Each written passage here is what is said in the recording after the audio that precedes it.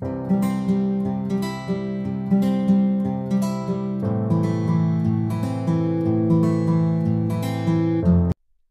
friends, welcome to Code Coding. In this video we are going to learn how to reverse a number in Java. So we have already learned how to reverse a string in Java, so that video you can also see. Now in this video we will learn how to reverse a number in Java. So let's first understand the logic to reverse a number in Java. So here, if we have a number as 5234, then what we need to do, we will need to make use of while loop, and we will continue the while loop till number becomes 0 or when number is not equal to 0. So currently our number is 5234. So what we need to do, we need to reverse a number, right? So whatever the last digit present inside the original number, we want to make it as the first. So what we can do, we need to get the last digit here, because our reverse string will, or the reverse number will start from the number 4, then 3, then 2, then 5. So we need to get the last digit here, so which is at the unit place. So how we can get the last digit? So you need to divide the number by 10, but we need to make use of this modulus operator, right? Because this will provide us the remainder. So if you say num divided by 10 in this case, so what we will get? So you will get the value as 4, because this will be the remainder when you divide by 10. So in the digit you will have the value as 4. Now what we will do, we will have another variable called reversed, which will initially assign to 0. Okay, so now this reversed, what we will do, we will say reversed into 10. So in the first iteration it will be 0, because current initially it is having the value as 0. So 0 into 10 will be 0 plus digit, so digit is having the value 4. So reversed will have the value as 4, and then we will update the number, because each time we will need to update the number. So what we need to do, we need to remove the last digit from the number, because we have already made use of this 4. Now inside this reversed we already have the 4. Now next time we just want to have the number till 523. So what we will do, we will make use of this particular operator, because it will remind us, or it will give us the quotient. So whatever number we have, so currently our number is 5234. So when it is divided by 10, we will get the quotient as 523. So our number is now updated to 523. So 523 is equal to 0? No, right? It is not equal to 0. So inside the loop we will say 523 divided by 10. Now this will give us the remainder. Now 523 we will get inside the digit as 3, and reversed we already have 4. So what it will do, 4 into 10 it will be 40. 40 plus what is currently in digit, it is 3.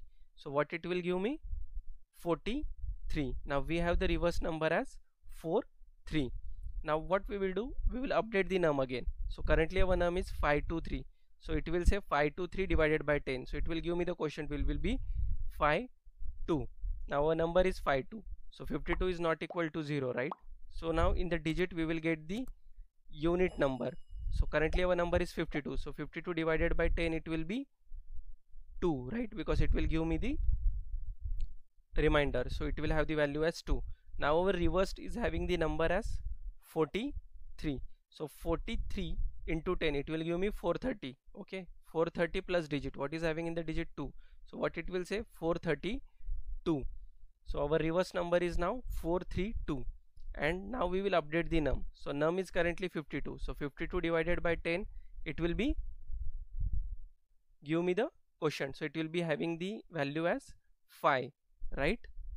Now 5 is not equal to 0, right? So we will say here num divided by 10. So 5 divided by 10 it will give me 5, because 5 is the remainder in this case. Now in the reverse we already have 432. So 432 into 10 it will give me 4320, right? Plus 5 we will add, so it will become 4325. So this is our reverse now, 4325. And now we will update the number again. So currently in the number we have 5. So 5 divided by 10 we will get the quotient as 0.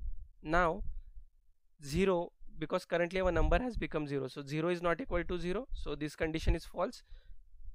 This condition is true, so it will not go inside the loop, and we will get the value of reverse. So what is the last value of reverse? It is 4325. So these are the steps in which you can get the reverse of a number. So just what you need to do in the first step, you need to continue till number becomes 0, okay, and you need to get always the unit place of a number that you can get using this particular expression, number divided by 10. Then you need to have this logic where initially in the reversed you will have the 0. You need to say reversed equal to reversed into 10 plus digit. You can give any name to this variable, and in the last step you need to update this number. So each time you need to get rid of this unit place, so you need to divide that number by 10. So let's see in our code how you can make use of this particular statements. So here I have a reverse number class, and inside this class I have one main method. Now let's write the code. So you will say int num, let's give the same value to the number 5234. So we will say here 5234. So this is our number here, and we will have another number, it say rnum, so which stands for reverse of this particular num, and we will assign the value as 0 to it initially, and then we will implement the logic that we have learnt now. So we will continue the while loop while num not equal to 0, and what we need to do, first we need to take the unit place here. So how we can get this unit place, you need to declare one variable int digit, and here you will say num divided by 10. So this will provide me the remainder here, okay. After this we need to update the reverse of this particular number. So what we need to do, make use of this variable rnum. So I will say here rnum is equal to rnum into 10, okay, into 10, and then we need to add the digit here. So once we have added to this reverse number, then what we need to do, we need to update the number. So how to update the number, number is equal to number.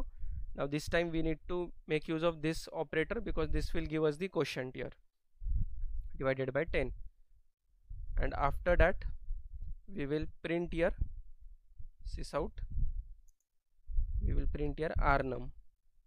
Now let's run this code. So see, we are getting here the output as 4325. We have provided the number as 5234 and we are getting the reverse of it. So these are the steps in which you can get the reverse of a string. So to understand it better, let's say I print here sys out. Now let's print the rnum also.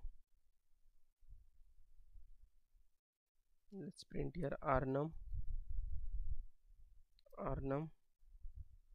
and let's print the number also. So we will see what is happening in each iteration here. So num. Now let's take a smaller number here. Let's say I take here 621, so 3-digit number. If I run this code, so let's see how it's working. Okay, so our number is 621 now, right? So 621 is not equal to 0. So first time, what will be the value in the digit? Number divided by 10. So 621 divided by 10, it will give us the remainder which will have the value as 1. So now digit is having the value 1. Reverse num is initially having the value as 0, right? So what it will say, 0 into 10, 0 plus 1. So it will have the value rnum is equal to 1. And now we will update the number. So number is 621. So 621 divided by 10, it will give us the quotient which will be 62. Now in the second iteration, 62 is not equal to 0, right? So it will go inside the loop. Now 62 divided by 10, so it will give me the remainder which will be 2. Now in the digit we will have the value as 2. Now our rnum was 1, right? Rnum was initially 1 here. So 1 into 10, it will be 10. 10 plus 2, it will be 12. So rnum we are getting here 12. After that we will update the number. So number is currently 62. So 62 divided by 10, it will give us the quotient which will be 6. So number is 6. So 6 is not equal to 0, right? So in the digit here, 6 divided by 10, it will give me the remainder which will be 6. So digit is currently having 6. Now in the next step, rnum into 10. So rnum was 12, right? So 12 into 10, 120. 120 plus 6, it will be 126. So our r number will be 126. And now we will update the number. So number is currently 6. So 6 divided by 10, it will give me quotient which will be 0. And 0 is not equal to 0. So that condition becomes false, so it will not go inside the loop, and then we will get the rnum. So rnum was last time it was 126, so we are getting a 126.